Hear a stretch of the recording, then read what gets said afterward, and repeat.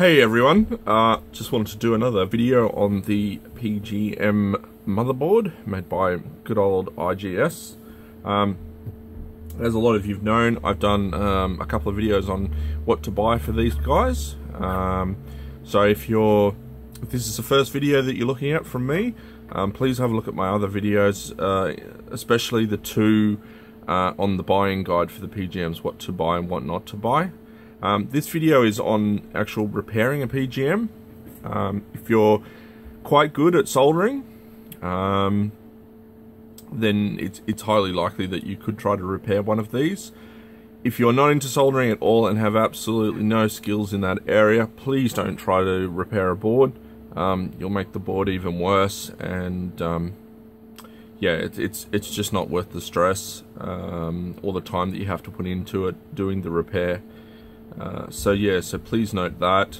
I've repaired quite a few of these, not mainly because I had to. A lot of them are repaired because I wanted to be able to do it, and I like the challenge, and these are quite challenging.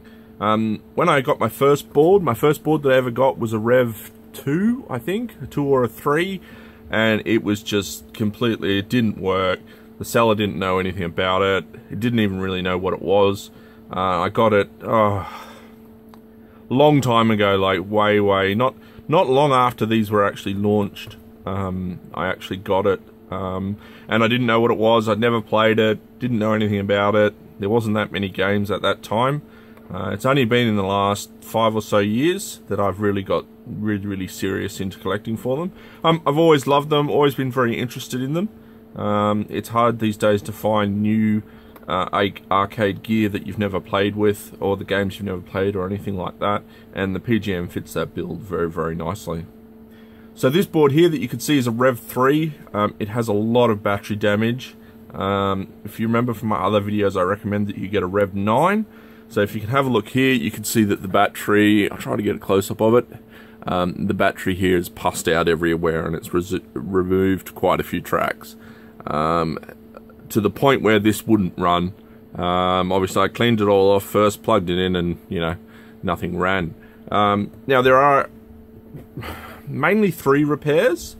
The first one I nicknamed it the 10K mod, and the only reason for that is that on the opposite side of here, there's a solder point just in here. And it's right near a resistor that says 10K, so I used to call this the 10K mod. Basically, it's from what I know, as I think this is a clock signal line. It goes from that point there that you can see all the way onto the other side of the board, and you'll see that there's a track just near the dip switches in there. Now this track goes from here all the way across to these little guys here. It goes underneath and then goes back the other way. But it's the first track that gets eaten by the battery. On this board, it's a lot thicker than what it used to be. On boards after this, it becomes really thin, and it's always the first one that gets eaten. So that's the first repair. So you've got this little guy here near the dip switch settings. Go from him. You can go underneath along, and to the point where it says 10K, just under the 10K point there, which I'm hoping that you can see that. So that's the first one that you do to repair. Probably 75 to 80% of boards will need that. If a battery has pussed out a lot, like this one has, you will need to do that. It's always the track that gets eaten first. The next one is to do with the reset switch here.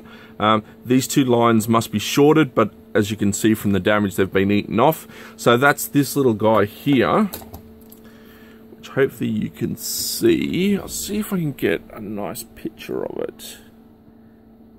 Okay, so you've got this track here where the screwdriver's showing. So you short from there all the way to that pin there. So you've got pin 1, 2, 3, 4. So you go down to the 4th pin. So that's the second mod. That's to repair the damage from where this switch is here, and where all the tracks have been eaten away. So you can remove the switch because it's usually covered in corrosion. Also the reset switch usually is covered as well. This one I've actually taken out and replaced. So usually you do that well. So that's the second one that needs to be done. It's quite easy because it's on the top here. You'll notice I've used little dobs of hot glue. That's just to hold the wires on. Now the wires I use enamel wire. It's the same wire that you use in transformers. The reason I use it over K&R wire or any of those types is because the actual wire itself, this is a little spool. I've had this spool for, crikey, I don't know, a long time, like probably 10, 15 years, and it's still got crap loads of wire on it. So if you can see this stuff, it's quite fine, and it's not going to focus on it because it is quite fine. Yeah, not surprised there. It's just called enamel wire. You can get it in all different sizes. There you go. There's there we go. Now it's lost focus again. Basically, what you do is you heat up the end, and what it does is it melts the enamel wire, which it's got copper wire underneath, so then you can solder on it. So it's really easy. You just cut a piece and then just tin both ends, and then just solder it on.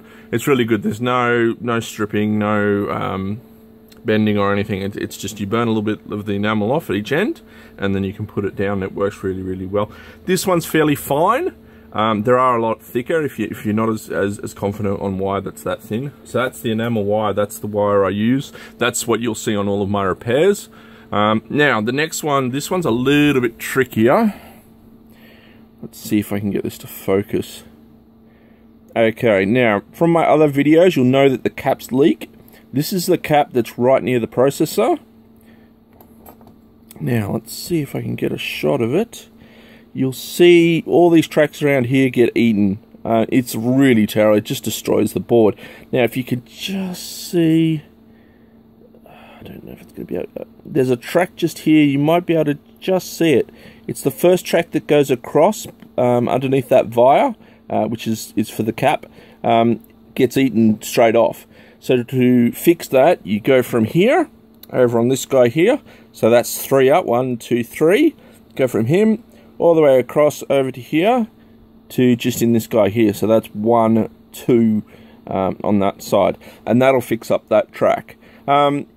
That's really common to do this one on older boards because the caps do leak. This is a revision 3, remember, so it is quite old.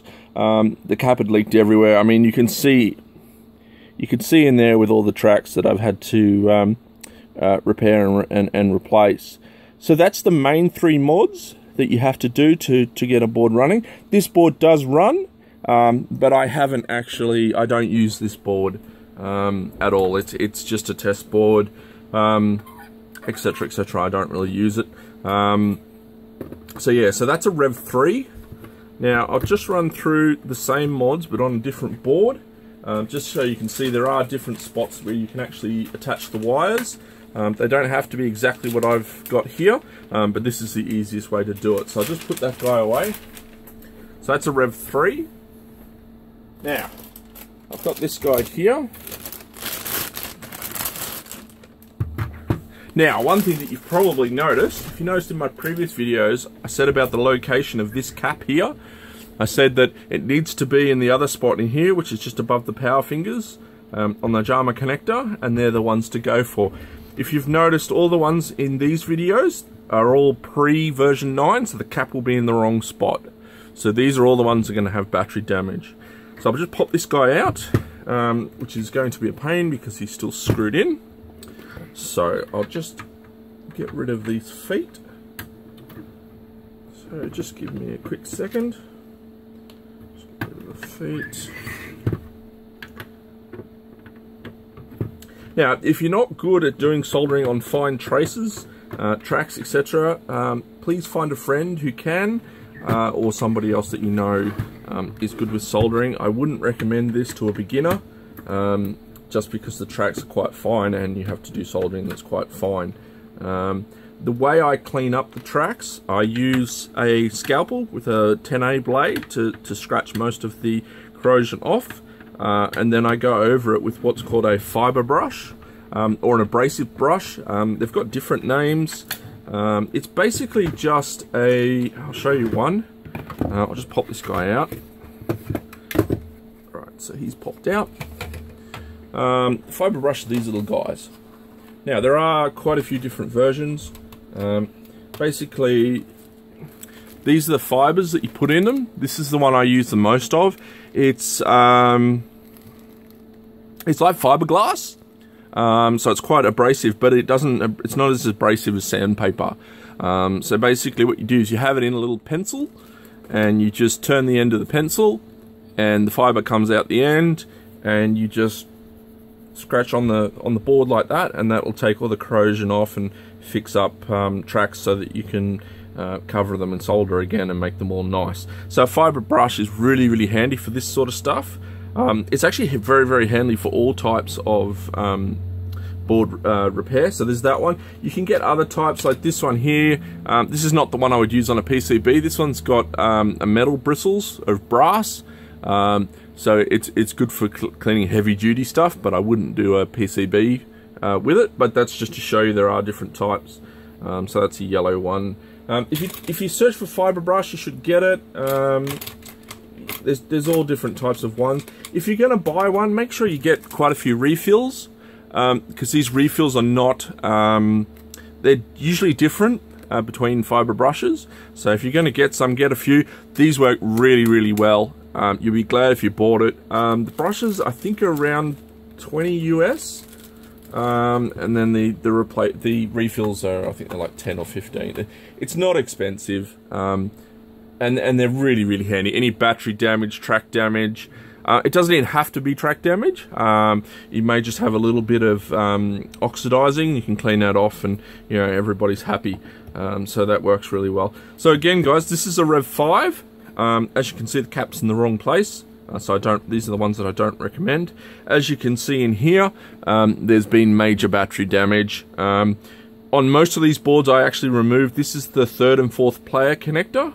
So most people will never use it, but it does get covered in corrosion, and you'll see that most of these boards do not have that connector anymore because I've taken it off, because it is covered in corrosion. So I don't want to have anything that's got corrosion on it that will help to spread more corrosion. Once you remove the battery, remove that connector, there's not anything else that's passing out everywhere, so you can just clean it up and that's it.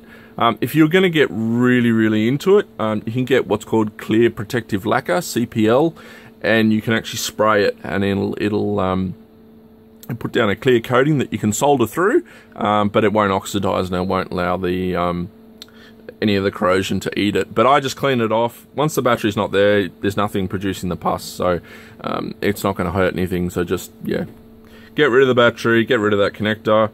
Some connectors are okay, but I remove them if they've got too much corrosion on them. Now this board has the 10K mod, as I nicknamed it, as I was telling you before. Now you can see over here, you can see where the 10K mark is there, and it goes across over to the other side, right into the via there, just near the dip switch. So that's the same as the last one. So that's the first mod that you have to do. If you can see, let's see if I can get a good shot. Where's my little screwdriver? You can hardly even see it. The track's just along there. That's the one that gets eaten away. You can see in the later boards, it's tiny. It's really, really thin. You can see here where it's all been eaten off. But that's the first one that you fix. The second one here, which goes from this track here to 1, 2, 3, 4. That's for the switch, because as you can see, the switch is missing because it was all covered in corrosion and had been eaten away as well. That's the second mod that you have to do. So these two mods were in the previous PGM motherboard that I showed. This cap was okay. It wasn't pussed out very much. It didn't leak much, so it's been replaced with a new one, and that's what the green is on top. Whenever I do caps, when I replace one, I always color it in. As you can see with the ones over here, that way I know it's done, and the guy up here. That way it's done. I don't have to think about it, etc., etc. So yeah, so it hadn't pussed out too much, so I don't need to fix the tracks underneath it, so he's all good. So it's just those two mods, guys, to do a repair to get this guy running again. And that's generally how it is. It's generally just those two. So I'll just put this guy back in his case. So that was a Rev 5, so that's a Rev 5. Put him back in there. There we go, click him back in. Grab his anti-static bag. Put him back in. Place it there. Now, this will be my last one for this video, because the mods are exactly the same between the units. I don't want to be boring you guys with every single revision and every single different mod. This, I think is a Rev 5, if memory serves. Yeah, this is a Rev 5. This is another thing that you might find in some of my videos. You'll notice here the volume knob is not there. Somebody's replaced it with just a normal three-legged pot. One of the guys online has found some in Alibaba or AliExpress. I can't remember which website it is, but I've grabbed some and I've ordered 200 of them. So if you need a wheel, because this is the wheel type volume adjustment, just hit me up and I can show you the link. They're like 11 US for 100 of them. If you're in Australia and you wanted some, I wouldn't mind, sending you a couple, if you pay for the postage, because they're only a couple of cents each. So that's all cool, but just something to note, that's not me. I haven't modified it like that because people normally cut into the case, and I really don't like that. It's not the way it's meant to be. So yeah, so that can be fixed. Big thanks to the guy who found that I on the arcade forum, I think it was Arcade Projects forum, a guy found it, I think. The name escapes me, but yeah, he did some really good work there. I'd been trying to find one for a very long time. Now, this guy here, which you can see, more enamel wire, this is the 10K mod, but I've done it on the top, not to the bottom, which is just in there. There's the 10K mod. So you can still do it from there to around to here, and that's all fine. I've just done it on top, just to make my life a little bit easier. It's probably more difficult doing it on the top, especially with this point just here. So if you want to go up and around, that's all cool. Now, this guy wasn't too bad. The battery damage, if you can see most of it I've cleaned up, so it's not too bad. I've just put a little jumper in there, and then I've soldered across the jumper because that's where the switch normally is. So I didn't have to redo this track here, or do the little one where you go from here into this guy here, because the traces weren't too bad. You can see here where I've cleaned them off, and I've recoated them in solder to make them all nice again. So yeah, so this guy wasn't too bad. For a revision 5, it was quite surprising because it still had the battery when I got it, but amazingly it hadn't been leaking out too far. So that was really good. So that's basically it, guys. That was all the ones I really wanted to cover, just those mods. If anybody gets stuck and they want more video on mods or whatnot, please let me know. But I just wanted to show you guys what you have to do. And yeah, and this board would run. So if you have a board before Rev 9 and you're having trouble with it, it's 99% of the time it's going to be the battery, and that's the way to fix it. There are a few web pages online about how to fix them. There's not a lot, but there is some. I'm definitely not the first person to figure this out. Probably many years ago when I repaired my first board, which is in a machine here at home. That's why I'm not showing it to you, because it's in a machine. I actually ended up having to, it had eaten into these pins here, and right in here, I don't know if I can get a good shot. Yeah, there we go. These pins in here in the bottom of the connectors had all been eaten away. So there was no connection between the main board and the cartridge slot because they'd been eaten, and I had to undo them all, and then I had to wire them manually from these points here all the way across into this strip here. That was the first one that I had to do. Plus, I had to do all the other mods that I've told you about in the video. I had to do them as well, but I had to do that. So that's another thing to look for if you've got an early revision board, especially if it's still got the battery attached and passing out everywhere. So that's it, guys. That's all I really wanted to show for today. If you have any more requests, questions or anything, please let me know. Thanks.